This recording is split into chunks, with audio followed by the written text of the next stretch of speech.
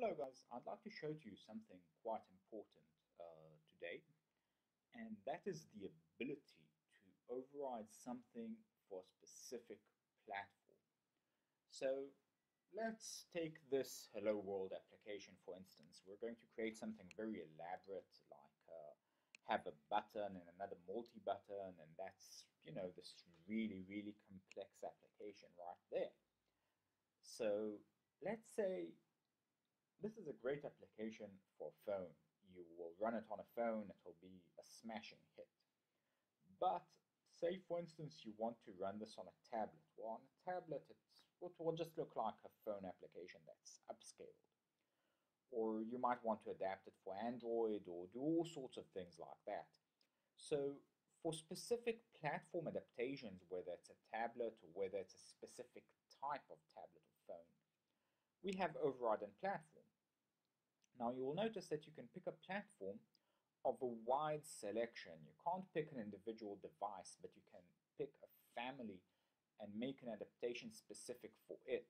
So you can make a specific adaptation for iOS, which might be useful if you want to just customize the icons to look specific for iOS and differently than the Android convention of icons.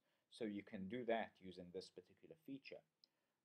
You can do something specific for Android tablets that's different than what you would do for the iPad, but you can also do something generic for all the tablets or something generic for all the phones. Now the default will work by default. This is the base resource. The override will override it for that specific type. So you can override for tablets and then override specifically for the iPad, and that way you can have several layers of override and that sort of thing. So I selected override and platforms and selected tablet as the target.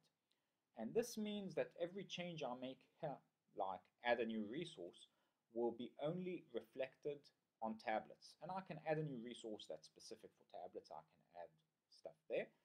And I can also replace an existing resource. So for instance, this main, as you can see, if I select it, it sort of seems grayed out and has this notice that says that I need to override to modify. So what does that mean? As you can see, there's this little disabled green checkbox right here, and if I click it, then the main suddenly becomes enabled and everything becomes enabled. And that means that I've overridden this particular resource entry for tablets. And now every change I make here will only be reflected on tablets, and vice versa. That means things I change in the base theme will not be reflected here. So that's very important. That's why you shouldn't overuse this feature. And I'm going to delete these things because they're too specific to phones. And I'm going to put a multi-list right here.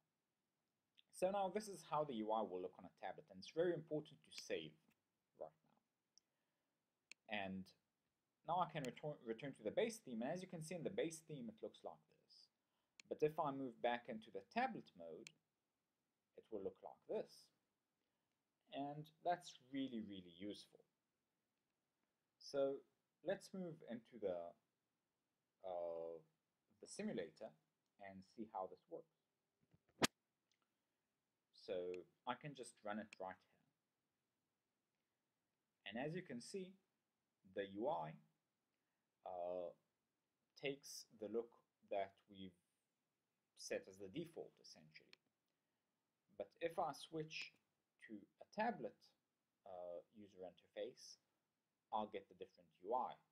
And that's the value of this particular approach to building user interfaces using the override feature.